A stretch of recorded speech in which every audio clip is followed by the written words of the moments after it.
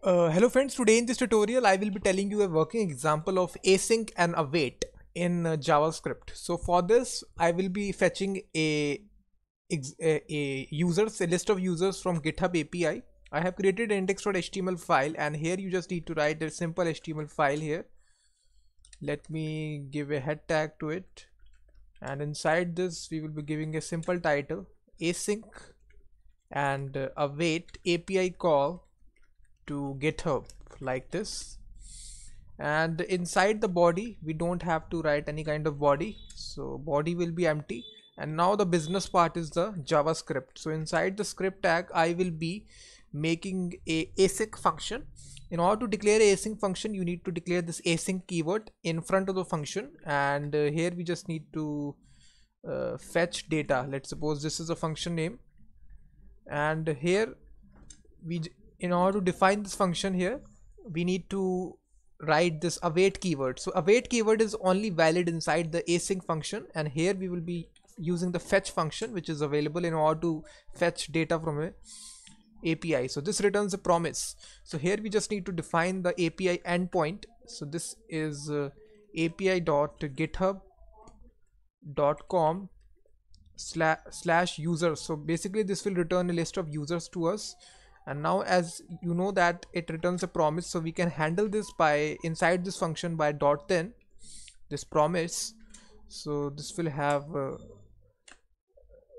response here which will be coming here from the API. So first of all we need to convert this response into JSON. So we can just write here response.json in order to convert this response into JSON. Again this will return a promise. We can handle this by .then like this. And now this response will be console logging it like this, console log response. And now if I refresh the application, you will see nothing, because if I just reload the application you will see nothing on the console, because we haven't called this function which is async function. We need to call this also. On the next line I can call this function hello like this. And now if I refresh the application you will see it is saying to me hello is not defined. Sorry, this function name is fetch data, not hello. So fetch data. And now if I refresh the application you will see a set of 30 users are returned to us from the GitHub API. If I check one of the users here, you can see that. So now we are successfully fetching data from an API using async and await. You can see that this is the first way. And now the second way is pretty simple, because we need not have to handle this .then here inside this. We can also handle this when calling this function. So we can just delete it from here, all this stuff here. And what we can do here is that we can just store this reference inside a variable. Let's suppose response like this, and I can just return this response here from this function like this, return response. So basically this will return a promise. And now when we call this function we need to handle this by .then. So .then we need to handle function response, the same thing that I did previously. I will be handling this. First of all I will converting it to JSON by calling the JSON method like this, and then again it will be returning a promise. This time we will be console logging the data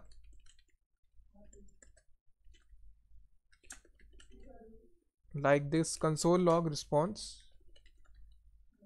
And we can also handle the error by .catch. So if any kind of error take place we can just console log the error like this. So this is the overall example, guys. So now if I refresh the application, the same result will be returned to me. You can see that 30 results are returned to me. So you can either handle it inside the function, or you can also handle when calling the function like this, fetch data .then .catch. And now let's suppose I make a mistake here. Let's suppose I provide a wrong URL. Then you will see that it will return the error here. You will see that it will console log the error. It is not catching this error, so I think that you can see that it is saying to me that you can see that it vanishes. You can see that failed to fetch. And now if I correct this URL, let's suppose if I make GitHub here, and now it will work fine here. You can see that failed to fetch. You can see that 30 users are returned to me. So this was a basic example of calling an API, external API using async and await example. So thanks very much for watching this video.